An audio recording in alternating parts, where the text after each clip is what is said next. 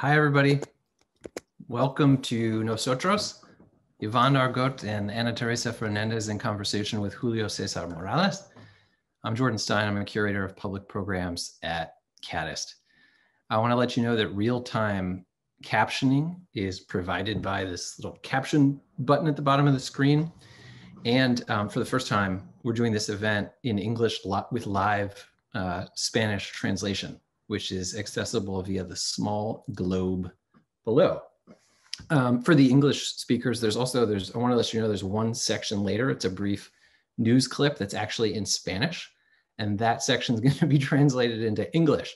So for that section, if you hit the globe and then English, along with this button that says mute original audio, you can get the translation in English. So we are technologically fortified today, which is very exciting. I want to thank our captioner, Lee Chapman, our Spanish translator, Romy Malagamba Stefan, Sam Huff behind the scenes, and my KADIST colleagues who pitched in to make this program a reality. Iván and Ana are both included in a two-part online video exhibition that Julio organized.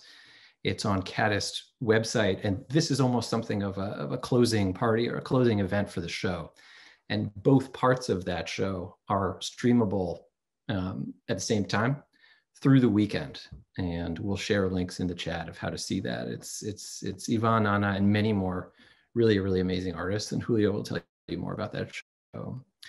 I'll let you know that the exhibition reflects an anxious desire of his and all of ours to bridge physical and emotional thresholds during the pandemic. And this program today focuses on one aspect of that complex presentation, that of having the imagination to connect perceived opposites and the will to erase distance in an area that's really defined by it in countless ways. The two-partedness of the program further comes alive as Iván is based in Paris and Ana's in San Francisco, which echoes KADIST's dual positionality with exhibition spaces in both of those cities. Julio has worked with both of these artists extensively, so it should be a lively conversation, and it's a pleasure to introduce everybody now. Born in Tijuana, Julio César Morales is an artist and senior curator at the Arizona State University Art Museum, where he's joining us today.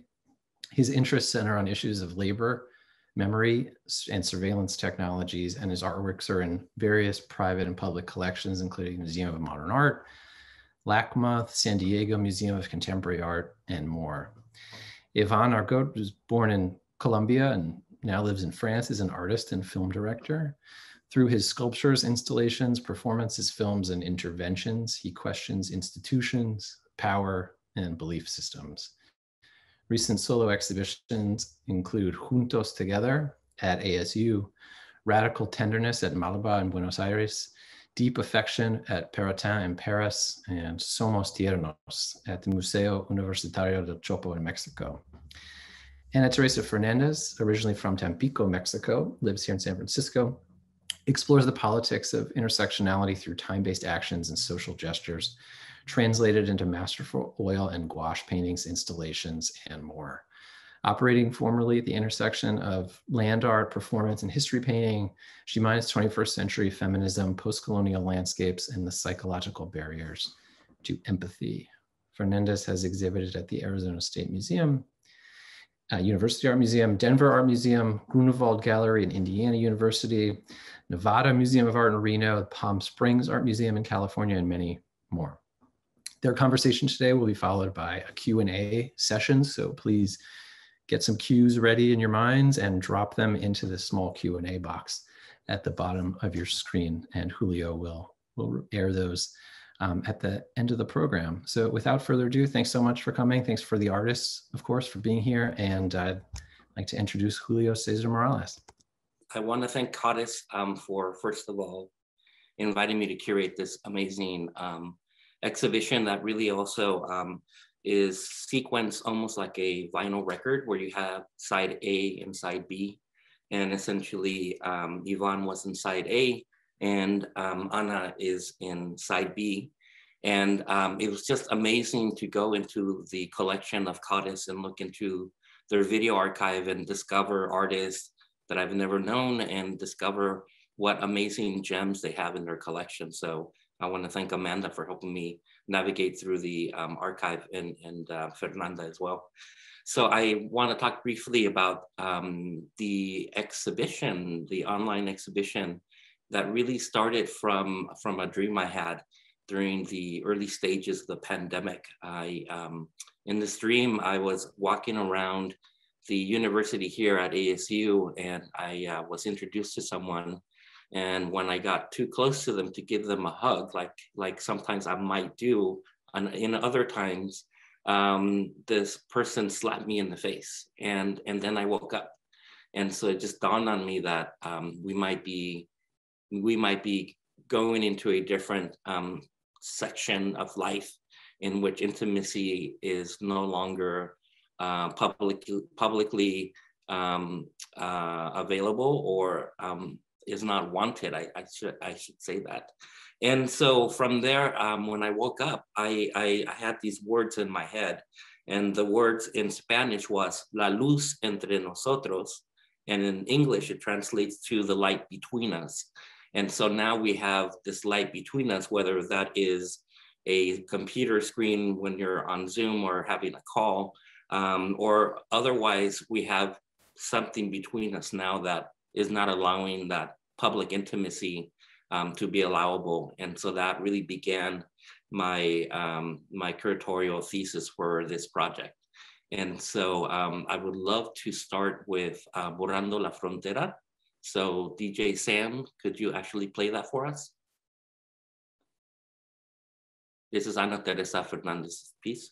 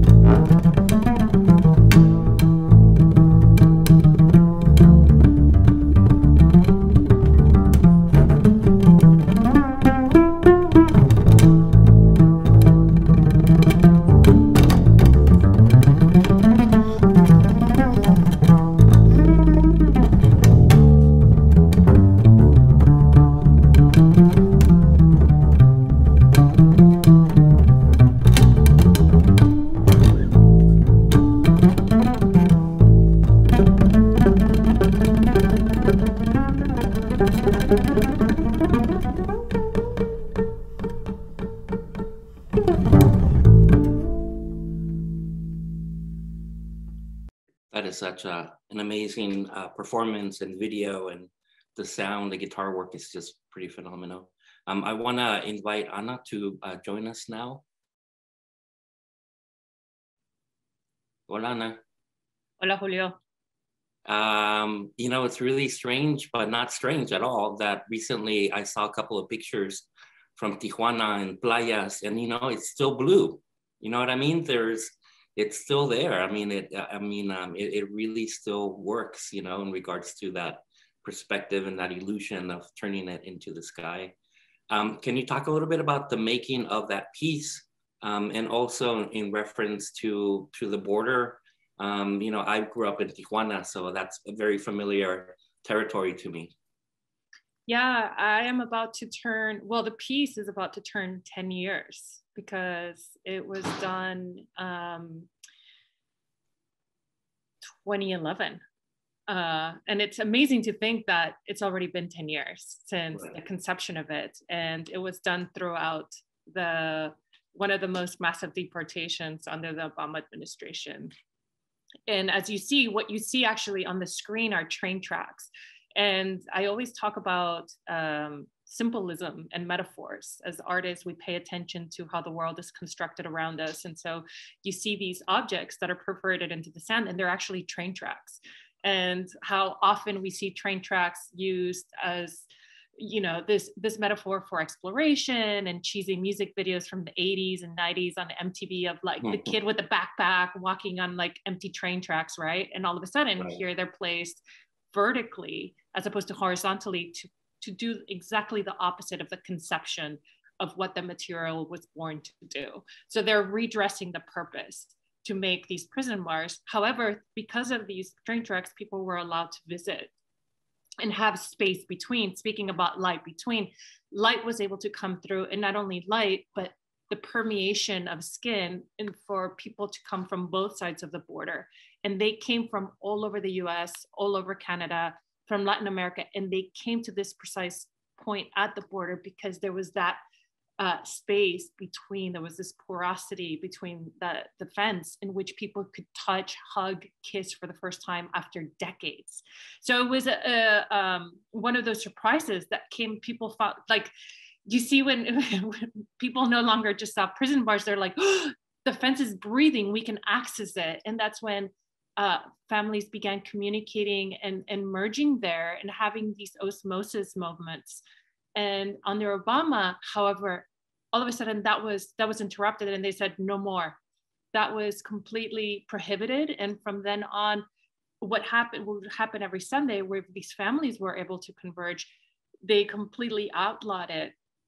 And instead they allowed for this one very small area at Friendship Park that's covered with metal mesh on both sides of these train tracks, where people are only able to touch with their pinky fingers. Like, just that's the only thing that fits through the porosity now. And that's when I decided, I was like, I actually need to do something directly on the fence, because I had never given myself the authority to touch it, because it's so, there's the level of monstrosity is so enormous that you're just like, where do I begin? And one morning, like your dream, all of a sudden I saw blue, and I woke up at 7 a.m. and I was like, I need to erase it. It was like this dumb moment. It was like, duh, why don't I just paint it blue to erase it?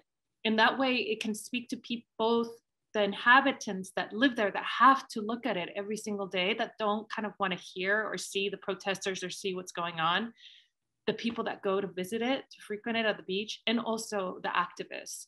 And that's on 2011 when I decided to fly down to Santiago to do it with my mom. And you see with the police, the Border Patrol almost arrested me.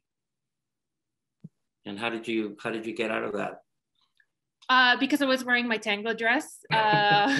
Because, and I love telling this story. It's just you play into the machista culture, where you see these gentlemen like in these very tight wetsuits, and like they're all like geared up, and they, you know, I was on the ladder, like crawled up on the ladder painting, where I had the sirens, and like on the loudspeaker, this like massive pickup truck is like flying down the beach, and they're like, get down from the ladder, stop what you're doing, don't move. And I was like in my dress and stilettos, I climbed down, and they're like, no debería de estar haciendo esto, señorita. And so just noticing those details of the use of the señorita was like, I was messing with their head because I was wearing high heels. Like I wasn't wearing tennis shoes and a hoodie. So they wouldn't address you as señorita if you're wearing a hoodie? I don't think so. Wearing No. jeans and a hoodie and sneakers? No, I think that the señorita was because I was confusing them visually. They didn't know how to treat me because I was like in formal wear while painting the fence. Did you ever say that you were an artist working on an art piece? And excuse me, I should have asked Iván to join us as well. So sorry, Iván, can you join us? Yes, here I am. Hola. Hey, hola. Did you ever say in that conversation that you were an artist? Yeah, that was, I mean, after probably a couple of minutes where when I noticed that they were using the señorita, I was able to change the landscape of the conversation and to be able to articulate, like I was like, first of all, I'm Mexican. I'm not an American, I'm a Mexican. I'm trying to do, and I realized that the shorter police that you see in the video, he leaned into the concept of it. Oh. He's like, oh, I could realize that the other one was just more, had this like bravado, but the shorter one, he squinted at it and looked at me and squinted at it. And he's like, oh, I kind of get it, like, and so I started conversing more directly with him. Right. And thus 45 minutes later, I was like, listen, just let me finish what I started. And he's like, ay, ya, o sea, ya. Ya vete. Okay, my last question is, how did you choose that color? And does that color have a name at the paint store? You know, when you buy paint, it usually has like, flamenco pink or like, lemon yellow or whatever. Yes, so yes. How did you choose the color? It was. And what was the name of the color? Yes. So my mom and I went to the Home Depot and we literally grabbed every single blue Pantone chip, from the display. We ran out, we were looking at the sky, like holding it up to the sky, realizing that in Tijuana, la bruma, the broom, like the mist on the ocean is like ever present. And so there's a grayish quality to it. And there was this one color, ironically made by Martha Stewart at the time when she was in prison. Oh. And it was called Seashore Dreams. Wow. And I was like, the irony of this, I'm like, I should tell Martha Stewart that she can paint her way out of prison, or how to like make That is amazing. And I'll just add in closing for this section that you've gone on to paint several other border fences in Texas and in Arizona, correct? That is correct. Yeah, we did it, one in Nogales in 2015, thanks through the ASU binational residency. And then along with Border Arte, we did, from that, there was a reporter that saw the news when it went viral, and he's a journalist from Juarez, and he said, can you come he just wrote me, he's like, when can you come to Juarez to do it? And I was like, okay, give me a couple of months. And thanks to him, like he coordinated in Juarez. And then I realized that people in Mexicali were interested, and then in Agua Prieta. And so we decided to do this very like guerrilla tactic where we do it the same day in the same morning, and we live streamed it all around the world because it was being filmed and live streamed back in the day where live streaming was really hard to like get together, like put together. Right. Yeah. But no, it was filmed and it was live streamed in Paris. It was live streamed in Arizona, in Mexico City, in Prague. Yeah. So it was really incredible. And it became this like guerrilla action of doing tactically 3 locations at once. Well, so we were able to perforate it as visually. A citizen of the border and growing up in the border, I really appreciated you creating that interaction in that piece. And Iván is joining us now from Paris. Hola, Iván. Hola. And so Iván was part of the first side A of the compilation of videos. And the first ones were actually longer based videos. Each one was more than 20, each one was a little bit more than about 15 minutes. And And I had just finished working with Iván recently here on a big solo show. That was his first US museum show, solo show. And I loved his films, and I love how interdisciplinary he is with sculpture, with film, with his works on paper and his paintings. And so I immediately fell in love with Iván when I saw his work at Desert X several years back. And so it was a pleasure to know that KADIST had just acquired, when I was working on this project, that they just acquired as far as we can get. And so do you wanna talk a little bit about that video or the film project? And then we'll show the actual trailer that is 3 minutes long. Hello, everyone. Good to see you again, because we met before. You public doesn't know it, but I know it. No, just to say a word about the film. This is a film that I made in between two cities that are actual antipodes in the world. So there is only 6 pairs of cities that match, that are actually actual antipodes. So if you make kind of a hole and you cross the planet in a straight line, you end up in another city. So there's only 6 pairs of these cities. And one of these cities is in Colombia, and the other one is in Indonesia. So the one city in Colombia is named Neiva, and the one in Indonesia is named Palembang. So I wanted to make a kind of fictional documentary in both cities and kind of try to make them touch.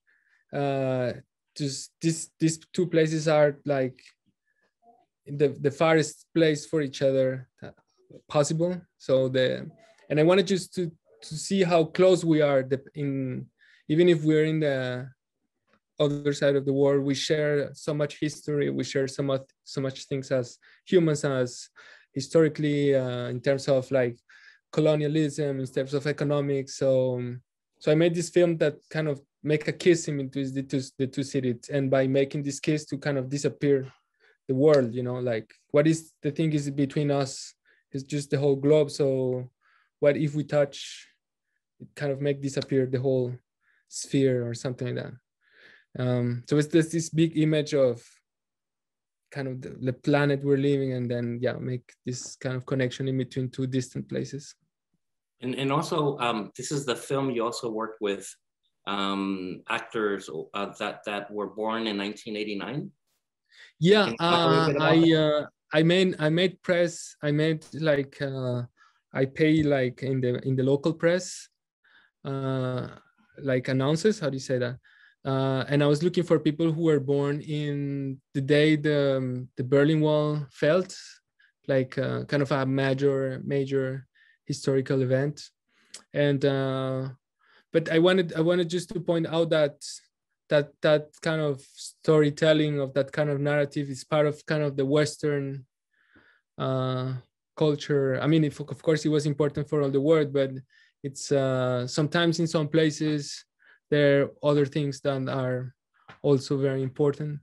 So I wanted just to like using that as, so I met people who were born the same day, exactly at the same time, in different places, in like opposite places in the world, to prove that sometimes the history we share is not like the main storytelling history, but it's like other little histories, other little stories, family stories, cultural stories.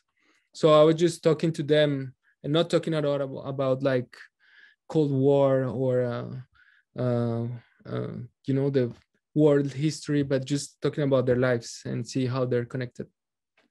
Excellent. Mr. DJ Sam, can you play that for us? Mi nombre, Humberto Guevara. Nacido hace muchos años allá en la ciudad de Bogotá, al norte de donde estamos actualmente. Posteriormente, por asuntos de trabajo, me trasladaron a la ciudad de Cali, en el Pacífico colombiano, la capital del cielo, como le dicen a Cali. De ahí duré 7 años y luego fui trasladado a Medellín, donde estuve varios años también, y luego trasladado a la costa norte con sede en Cartagena, la capital de Bolívar, exactamente hacia ese destino. Luego, de regreso, volví nuevamente and Neiva, capital del departamento del Huila. Neiva, estamos por ese lado. Y ahora estamos acá, exactamente. Y de Neiva, acá exactamente donde estamos en este momento. Pero yo quiero compartir una canción con ustedes al otro lado del universo precisamente. Y precisamente, qué rico poder compartir con ustedes, para la gente del otro lado del mundo, una canción muy hermosa que se llama Un beso y una flor. Y dice así: dejaré mis tierras por ti, dejaré mis campos y me iré lejos de aquí. Cruzaré llorando el jardín y con tus recuerdos partiré lejos de aquí. De día viviré pensando en tus sonrisas, de noche las estrellas me acompañarán. Kita sama sekali tidak Serás pernah, como una luz que alumbre mi camino. namun dalam waktu yang bersamaan Me kita juga voy, bisa pero membuat te makna. juro que mañana volveré.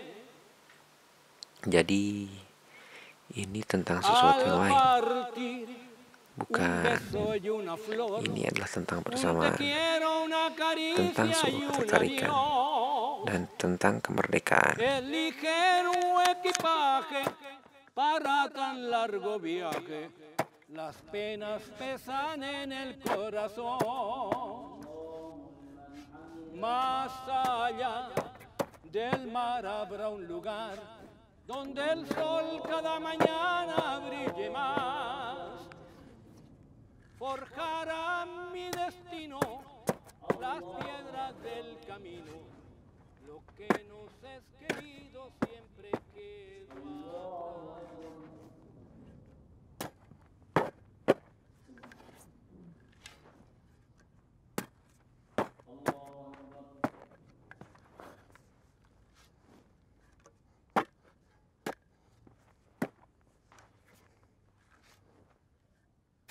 Listo, parémoslo.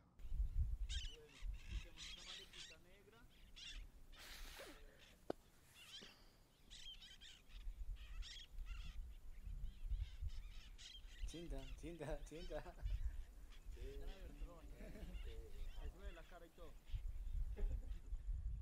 That is such an excellent film. I hope that audiences who are here today actually go and actually look at the videos. I mean, it's a really beautiful sequence, and that video is about 23 minutes, I believe, and it's really worth checking out the whole project that Iván created. I want to go and talk more about what we previously were in conversation about, which was, we talked about the dream, the light, the pandemic, presence. You know, how do we deal with the pandemic as artists? And I think that we asked this question when we got together last week, and everyone had something to share. So I'm wondering, do you want to share something in regards to that subject matter, Iván? It's been a long year, a lot of learning of ourselves, I think. Being scared, caring about people. I think the important thing we have to maybe take out of this is like, we care about each other. So we understand that like we care about others, and we it's necessary to be in touch with the people you love, the people you care. So I think there's something that's very important that I kind of learn again. I learned again also to appreciate the contact with others.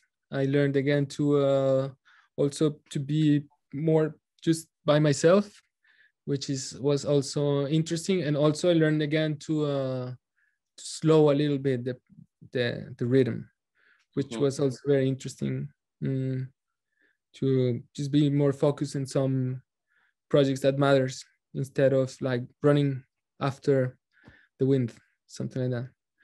So I guess that's I want to take the kind of the things I learned from that, and as I like it's been difficult. Like my family in Colombia, we had some difficult times. Also have a large family, so and even actually the pandemic right now is causing really awful problems in my country. So which are about like in between, like a government that is not very responsible and like the whole pandemic mixed makes a kind of explosive mix that is not very good. And in the past days, I don't know if you've seen, but it generated a lot of conflict in the country. People go out to protest, and the government reacts with strong, like shoot at people and stuff. So generally, a lot of kind of things. So I started by the good things, and I end up by the bad things. And I know you shared with us last time something that a short video you made just because you wanted to feel that kind of intimacy with, a lot of Iván's work are interventions, public interventions. For example, there's a project where he would just go around the city and touch someone's back or their arm and just say hello, or he'll yell at a crowd of people and he'll say, "I love you," or, I forget how you say that in French, and then he captures the people's reactions when they turn around, and it's really amazing to see those reactions. And so knowing that he did that type of work, I was really interested in this way that he was trying to reconnect. And can we share that video? Can we shake hands?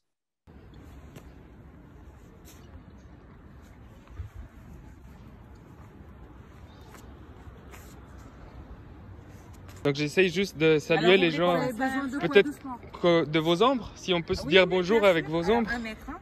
Ouais, voilà. On essaye de... Alors, est-ce qu'on arrive ou pas? Il faudrait que je me mette peut-être ici. Non. C'est bien, regarde, voilà, mets-toi là, Sharona. Non. Faut que ta main, elle vienne vers nous. Et là, est-ce qu'on arrivera à se toucher ou pas? Attends, bouge pas. Ah, voilà. Pas mes fesses, hein. Alors. Non, voilà. En fait, il va... Non, c'est comme ça, ouais. Voilà, c'est juste ça, c'est dire bonjour comme ça on peut se toucher, bonjour. Donnez-moi votre Facebook. Oui, bien sûr. C'est très gentil, vous êtes les premières. Il n'y a pas de quoi, monsieur. Mon neveu, elle est colombienne, très jolie, très belle femme. On est tous très beaux. Non, je rigole. Je rigole. Attendez. Et c'est tout simple, en fait, j'essaye de juste serrer la main des gens, mais avec l'ombre, comme on ne peut pas se toucher. Est-ce que vous serez d'accord? On peut... Allez. Donc c'est juste essayer de coordonner nos ombres. Allez pas trop derrière parce que vous allez tomber. Je viens plutôt... Sinon je viens comme ça. Ouais, voilà. Peut-être, attention. Qui passe, messieurs. Voilà. C'est tout. Merci beaucoup. Et en gros, j'essaye de dire bonjour aux gens en se touchant la main, mais avec l'ombre. Est-ce que vous serez d'accord? Il y aura juste votre ombre. Alors, essayons... Je sais pas si vous... Alors, est-ce que... Ah ouais, là, c'est bien, ouais.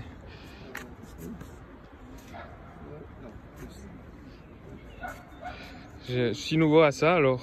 Ah, faut pas qu'on la touche. Voilà. Bonjour. Voilà, merci beaucoup. Bon courage, bonne continuation.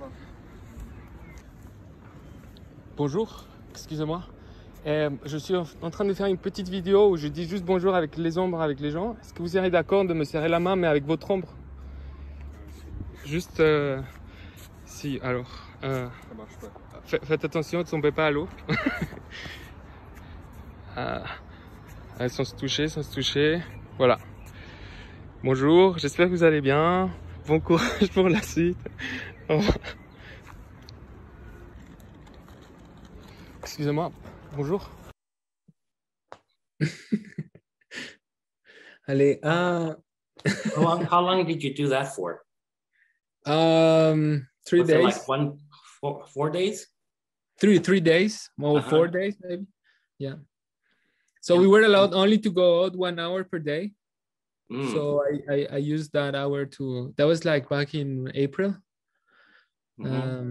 So I used that time to, in my neighborhood, there is this canal that's very nice. And we had the luck to have sun. And then, yeah, it was completely forbidden. You were still very scared about the virus and everything. So you can see people wear gloves and stuff. And there's this idea that you have the feeling, maybe we still have the feeling we cannot touch anymore. So it was this idea of like, okay, let's try to have contact again. Yeah, it's a very, beautiful political, poetic way of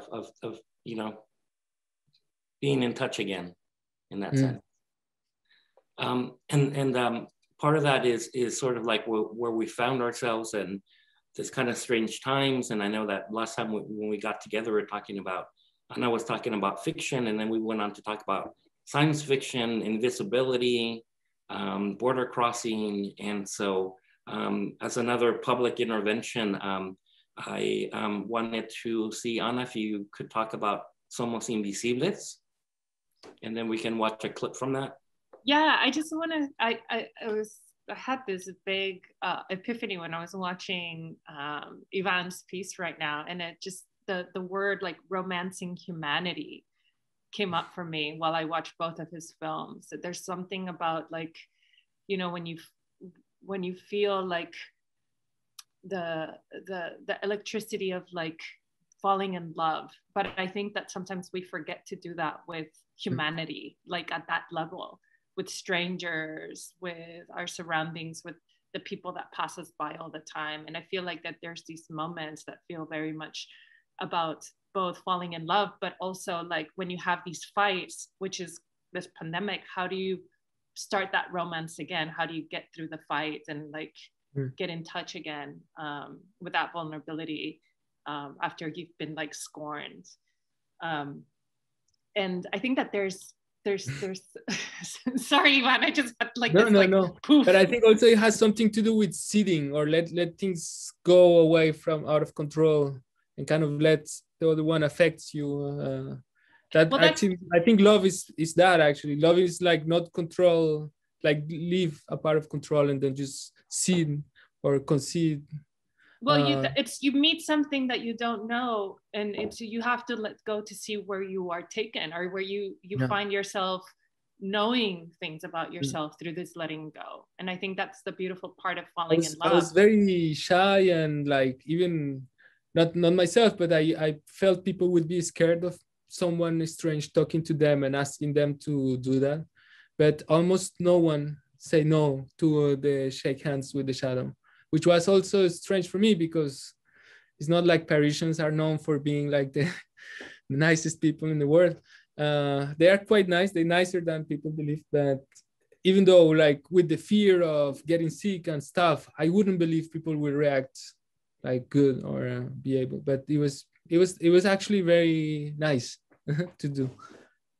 Yeah, seeing them when you let people know that you're seeing them in a way that feels unique, I think that that's where you allow for people to fall in love with you and vice versa, I mean, is that part of what you think about, Iván, with your ideas of radical tenderness, with strangers that, as Ana mentioned, that you're allowing them, you're seeing them and you're allowing them to also be seen in that sense. But I think if you allow yourself to think the world that's around you in other terms, out of competition or greediness, I don't know how to say, but it's like if we think the world in let's say a tender way, if there is tender politics, what does it mean? And like, what you take care of with, like you give comfort to others.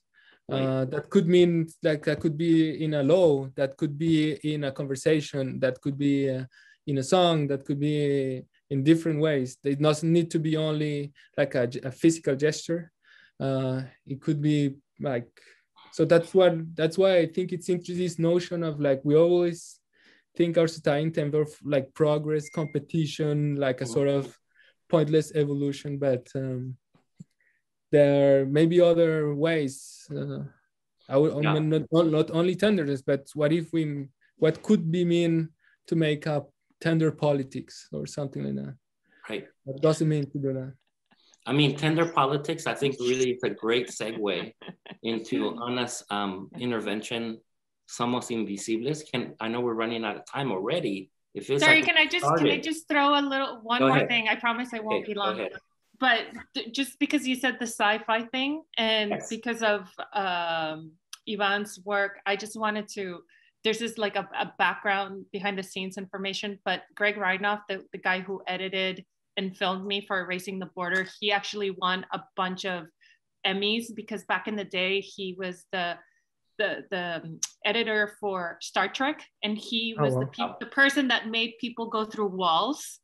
So he's like, who later became a documentarian for the border. And when I asked him to film this, like much later, years later after the film like went viral and stuff like that, he's like, you know, I worked on Star Trek. That's how I'm able to do documentaries now.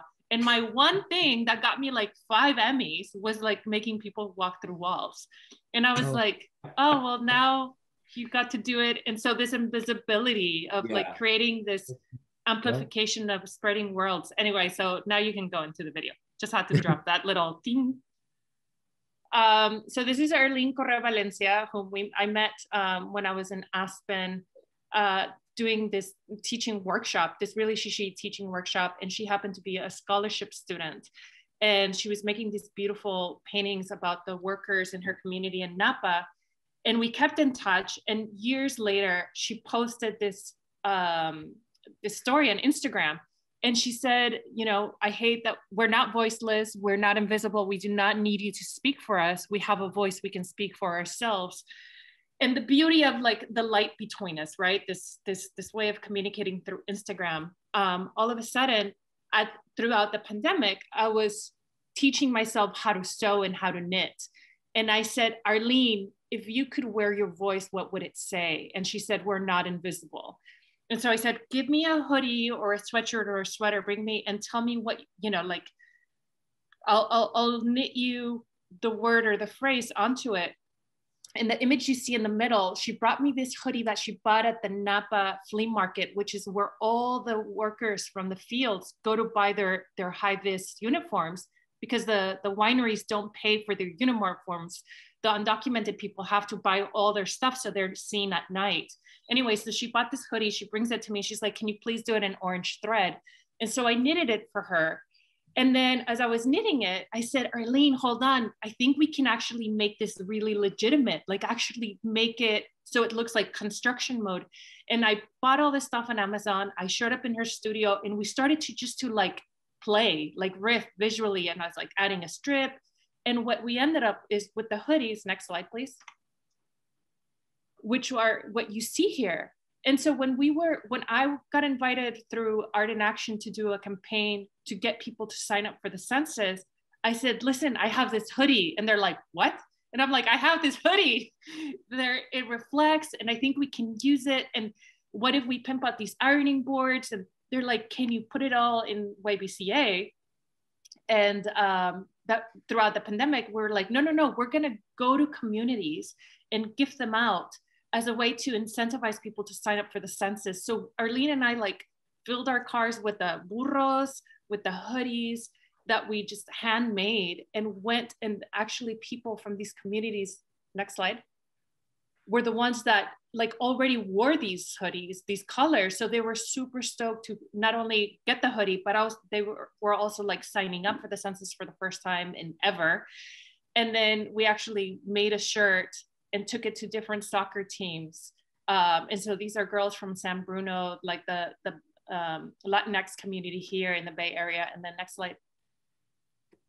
And this was probably one of the most powerful moments through the pandemic, where we actually, through the fires, in the time of the fires, where the undocumented workers still had to work through the night, we went out and we tried to get them to sign up for the census. And we got 2, but it was still a really, really meaningful moment where they were so excited that, first of all, these 2 women were running around in the fields like at 2 a.m. in the morning, like gifting them these hoodies and trying to get them to sign up. I can't remember if there was a video with this or that's the other. That's the video.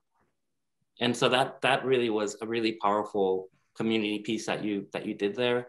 Are you still continuing working with community in new programming or new ways of working through, you know, what you mentioned as being invisible, too visible? Yeah, I mean, I don't know if are you going to show the video or? This one right here? Yeah. Okay, yes, we are. You want to do it? Okay. Sure. Teresa Fernández es artista, activista. Anna is an artist, activist. She was born in Tampico, Tamaulipas, Mexico. At 11 years old, she moved to the US. And since 2011, the migratory crisis took him to her work. She erased the border between Arizona and Texas by painting it as an extension of heaven, where many caravans, migrants arrived. She works for social justice and to give voice to the migrants, to the workers. Her most recent work is an intervention within the vines of the ex-president Donald Trump. These 120 tables that say truth in order to talk about COVID, justice, and migration. I, together with other artists, Arlene Correa Valencia, so she's undocumented, we created these hoodies, and with Burros, we went during COVID to different communities, so where we gave them these t-shirts for essential workers. So to make them a part of the community, right, Ana Teresa? That was great, yes. So we need to go, Ana Teresa, but one sentence. If you had Donald Trump in front of you, what would you say to him? In one sentence, what would you say? This is how you build community, by giving a voice to every single member of it. I had to take a second to not say like, fuck you, motherfucker. But I was like, I don't know what I would say. Shall I? And that's a weird, like he kept talking over you as well. Yeah, I know. That was very odd. TV, yeah. Anyway, but yeah, so we took the it was super Arlene, cool. Super cool.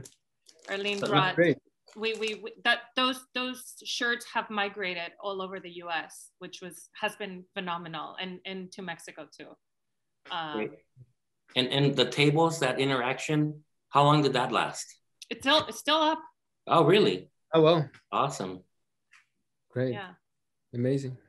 I know we're running out of time, but we also wanted to share one last project with Iván that he's currently working on for his show that's coming up at Perotin Gallery in New York. Do you want to set this up, Iván? It's a fiction, like I don't know if you use that term in English, anticipation film. It's so I work with a group of militants here in Paris around I've been working around monuments or like in the past 10 years, making interventions on monuments, sometimes making them disappear in different ways, or like always asking the question of their authority and their validity, why they are here, what do they mean, and then stuff. So I started working around a specific monument of Joseph Gallieni, a military guy who was a big kind of ideologue, or how to say, like, of colonization, French colonization and domination of different colonies. He wrote a text that is named The Politics of Race, in which it's a manual on how to destroy communities and dominate communities in the Caribbean, Africa, and Asia. So he has this monument here in Paris where you see he's just walking proudly, and the pedestal is actually for women half naked, or from 4 different races. So there is one like Black women, one Asian women, one like Caribbean women, and one kind of European women holding him with her arms. So this many group of militants have been trying to replace or remove this monument or make them move somewhere else, like in a museum or something. And they came to me and asked me to do something about it. So I didn't want to do a intervention that would be taken out, but I was just trying to imagine the day when this statue will be gone, like like kind of in a calm way, like in a kind of even bureaucratical way. Like, let's say the city of Paris and the government decided to just remove it and open the space to do something else. So I imagined that day, and since it's not gonna happen very soon, I just made it up. So I created the date up, and that's the video we're gonna see.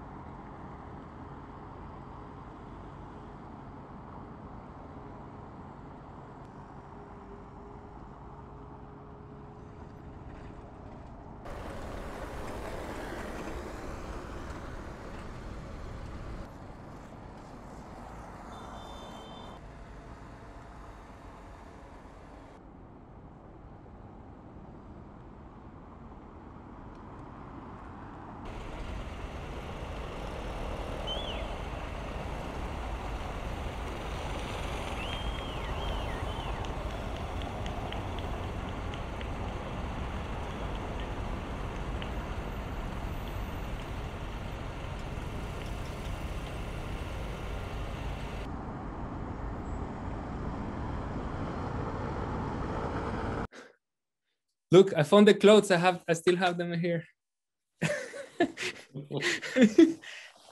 So it's very much in line with Ana Teresa's colors. Yeah, we just dressed up like this as workers, and just in front of a military building. And just because we were dressed like that, they never stopped us and they never did anything. Yeah, I think that those colors somehow authorize us to not render them visible, just because it's the color of like, I'm supposed to be here. I'm supposed to work here. I'm a worker, like leave me alone. And yeah, I don't want to do this, I have to. Yeah, we're trained to not see them almost in a funny way. But Iván, you also had some bureaucrats set up in your shot too, right? We hired some extras that look like politicians or bureaucrats. And we made a casting and we hired them so they look as they were doing something official.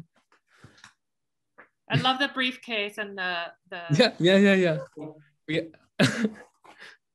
And can you tell us where it went in regards to the sort of news element of it or the fake news element of it? Yeah, well, no, there was another part because the militants I was working with, at the same time we wanted to give like to create a polemic about it and create a debate because actually in France, I don't know, in the US, you've seen many statues being removed, and right.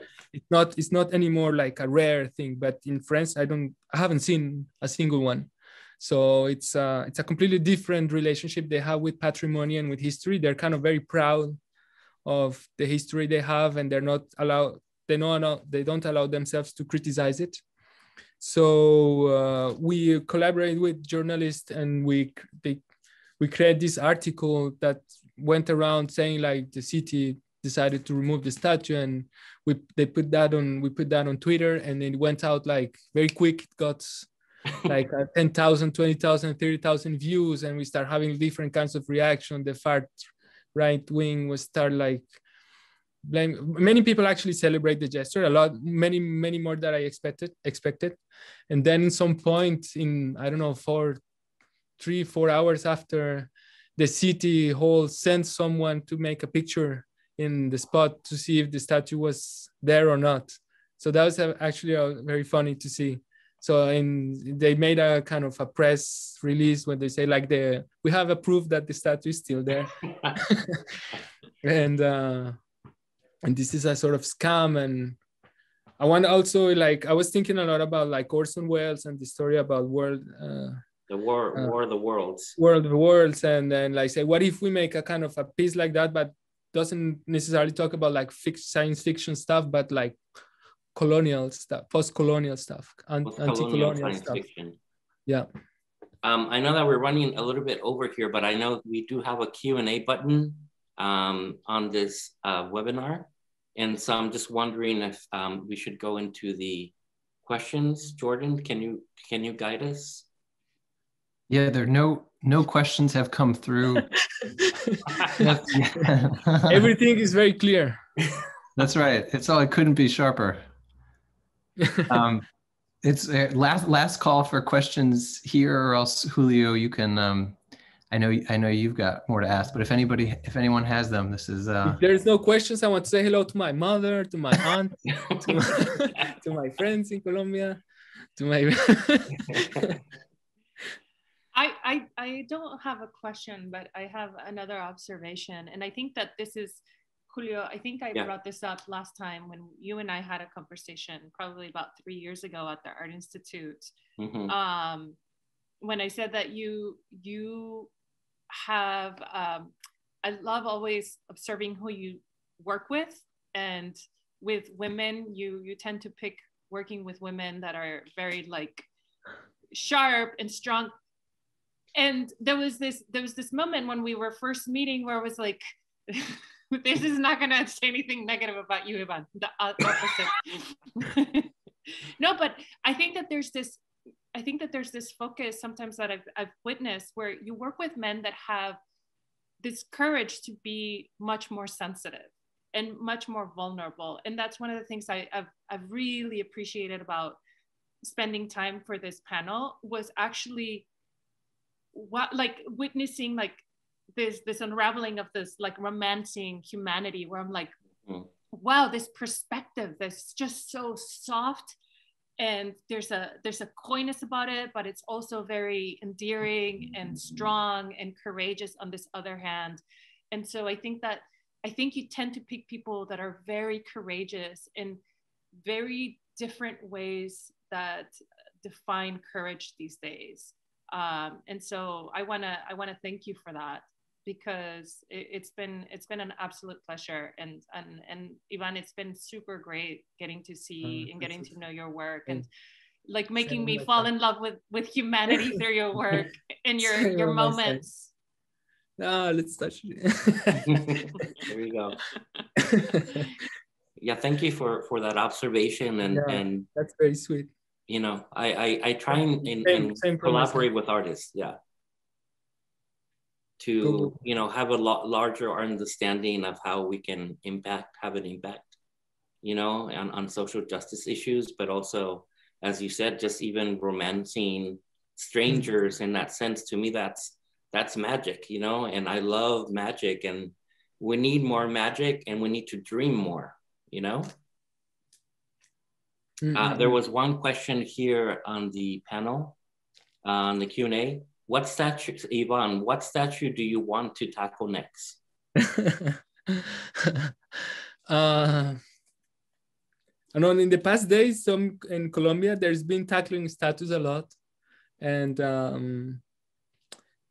indigenous communities has been tackling statues. So I feel it's very interesting to see kind of the country waking up out of kind of submission.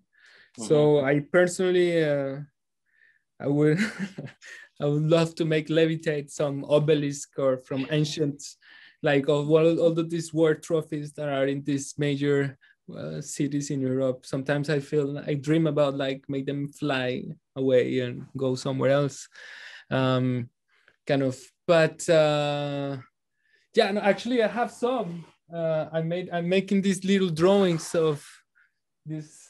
Those are like fictions. There are statues that hasn't been removed yet, but I make them fly in a drawing. So there, I wouldn't say there's one. There is this one in Colombia. It's Francisco de Orellana, a guy. He has a monument in Bogota, and he's supposedly the guy who discovered the Amazonian forest all by himself. So there was already people living there, but he's the one who discovered. And it has this little statue, kind of very, not especially beautiful at all. So I think it should be replaced by something else. I know that we're 5 minutes over now, but I guess I just want to thank everyone at KADIST for making this happen. The music you heard in the beginning and that you'll hear in the outro is by DJ Lengua, known as Eamon Orejiron. And actually he is in the sequence of side B in the videos with his work, Bite Work. And so he's a musician and an amazing artist, and also in the collection of KADIST. And so I wanna thank from my heart, Iván. I want to say also that I really love to meet Ana Teresa. I hope we met personally soon, because it was a very nice conversation, and I think it's just starting. Yes, I can feel collaboration happening. I have levitate, make visible, invisible. Let's make it happen. Maybe KADIST can make it happen. Yeah. Any final words? Gestures? Tender politics. Tender politics. Tender politics. Tender politics. Fuck them all, tender politics.